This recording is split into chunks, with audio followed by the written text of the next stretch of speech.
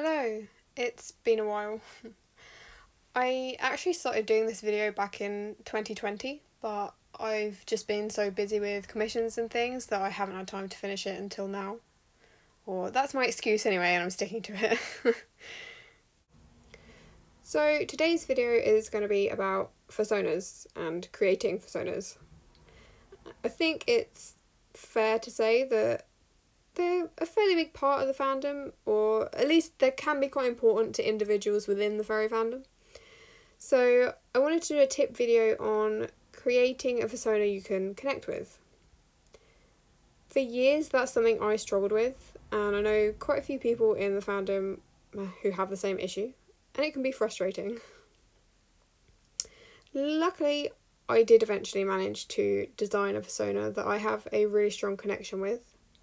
His name is V, and you can see me drawing his most recent reference sheet here. So I wanted to share a few things that helped me when I was trying to create a fursona that I could stick with long term. Firstly, in case anyone watching is completely new to the fandom, or you've ended up on the furry side of YouTube by accident and don't know what I'm talking about, fursona is a play on the word persona and refers to an animal character, which can be feral or anthro, that a person uses to represent themselves, usually by having shared physical and or personality traits. They're often associated with the furry fandom, but not everyone who has a fursona identifies as a furry, and not every furry has a fursona. So I should also quickly add, this video is more focused on creating a fursona yourself, but of course the alternative is buying a pre-made design or commission someone else to design your fursona for you. And hopefully some of what I say will be applicable to choosing a pre-made design or to figuring out what to ask for in a commission. If you're currently very unhappy with your own art or designs, then personally I would recommend using a design someone else has made. If you're in a place with your art where you're highly critical of it, like I know as an artist you're always a bit critical of your work, but you know what I mean, where if everything you draw you're like picking up loads of faults and you just don't like anything, then there's a good chance you won't connect to a fursona that you create yourself, because you'll perceive faults in it like you do with the rest of your art. That was actually part of the trouble I was having a few years ago. I was still trying to figure out my style and what direction I wanted to go in with my art. I was constantly unhappy with my work, including designs, which meant I would lose interest very quickly in designs I created. And for a while I didn't really have a fursona at all for that reason. But if you're going to use a design by someone else as your fursona, take your time in finding the right design. Like, once I'd given up trying to design one myself, I sort of jumped in to try to find a design without really knowing what I wanted, which meant I still didn't connect to any of the designs I purchased. And like with anything, sometimes it's just a question of patience. You might not know what you really are looking for in a design until you see it, which is what happened to me. The design I was using before I created V, as soon as I saw that design, I knew that was the design that fitted me at that time and that it'd make a good fursona for me. So the perfect design is almost certainly out there. Sometimes it can just take a while to find it. Similarly, if you're going to commission an artist to do a custom design for you, it may be best to wait until an artist you really love has commissions open, or saving up to commission a specific artist, rather than immediately just trying to commission someone who happens to be open or who is cheaper than another artist. Because if you really love the work of the artist you're commissioning, I think it's easier to connect to the design they're creating for you, because you already have that like love for their style and their work anyway. And it's best to try and have some idea of what you actually want before you commission any artist, because fursonas are such personal characters and a representation of you rather than, you know, the artist. the more input you have, the better. So when it comes to deciding what you want in a Fursona, one of the first things you're probably going to think about is what species you'd like it to be. Obviously, you can have a Fursona that's a hybrid of multiple species, or if you're indecisive like me, you could give your Fursona more than one form. Obviously, on the ref here that I'm drawing, you can see V has 4 forms, but he actually has 7 in total because I'm just that indecisive. Or, of course, you could have multiple separate Fursonas, which I also do. I actually have 4 Fursonas in total, but V is the main one. But whether you're sticking to just one species or you're using several, actually choosing the species can be quite important and quite difficult. And I highly recommend picking an animal or animals that you already have some sort of connection with. For example, V's main form is a European adder, because I love snakes. But I've always felt a particular connection to European adders, or black adders as we call them around here, above other snakes, because I live on a farm and I had a lot of encounters with them as a child. So choosing an animal that's related to you in some way, either through childhood experience like mine, or maybe an animal you had as a pet. I mean, it's not entirely a coincidence that a lot of people have dog or cat Fursonas. It's because they're animals we commonly interact with and have personal connections to already. Or you could just choose an animal that you felt passionately about for a long time. Be mindful, however, of choosing animals that you've just suddenly developed an interest in. By which I mean, I'm sure we've all done this, when you see pictures of an animal that you maybe weren't really aware of before, and you're instantly like, oh my god, that's my new favourite animal, I love it, I've got to make a character of it right away. And sure, make, just an OC of one, but maybe give it a bit more time before deciding to use it to represent you, because it might just be a phase, like that excitement of finding a new animal, but then you may also find you lose interest just as quickly. Or you may still like the animal but not necessarily feel it's connected to you in some way. That's what happened to me a while back. I saw a photo of a marbled polecat and I was like, wow, that's the best animal ever. That's what my Fursona should be. Then I proceeded to design one, and then about a week later was like, yeah, they're cool, but they're not really me, and I sold the design. So maybe just give it a week or so when you fall in love with a new animal. Just see if it sticks. And also try drawing it. Like, not actually designing a character of that animal, but just test out how well you can draw the anatomy and things, because I'm all for people having unique Fursona species and for people expanding the types of animals that they can draw. But if you're really going to struggle with the anatomy at first, maybe hold off on using that animal as your Fursona. You can always make another character or another Fursona later on of that species. But if you're really going to have a hard time drawing the character, you're probably not going to connect with it that well. Obviously, if you're having trouble deciding on just one type of animal and don't want to have more than one Fursona, or you don't want to have multiple forms of the same design, you could mix the species and have a hybrid. But what about if you really can't settle on even one species that will fit you? You could, of course, ask friends what animal they think represents you, or you could do what I used to do and try taking some quizzes. I'm only slightly ashamed to admit that I spent a lot of time doing personality quizzes when I was a kid, just because I like doing them.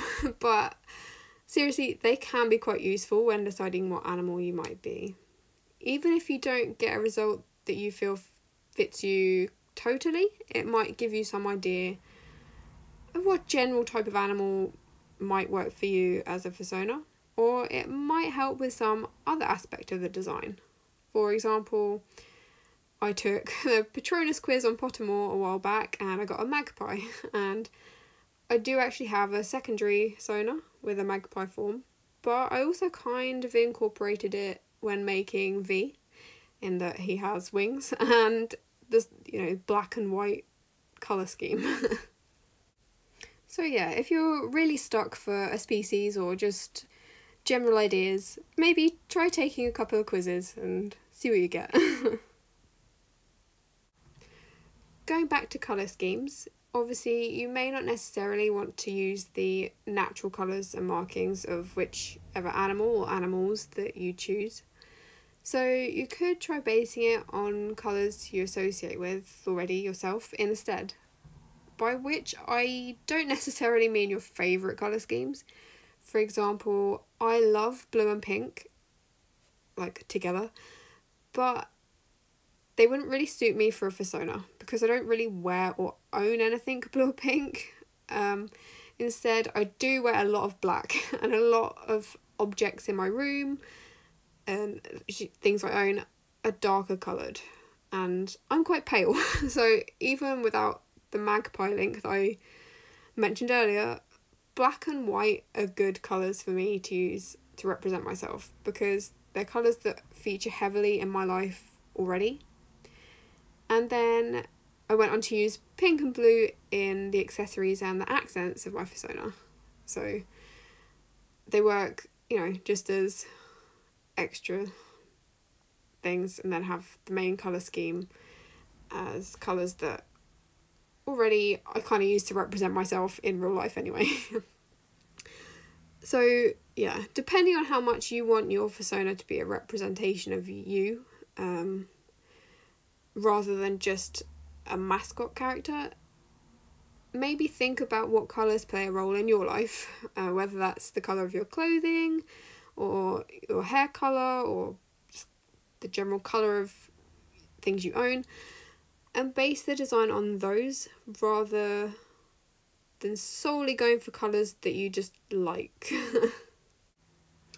Whether you're using your Fursona as more of just a mascot or whether you're actually wanting something that represents you, you're probably going to want to be able to draw it fairly regularly, or at least commission artwork from others reasonably regularly.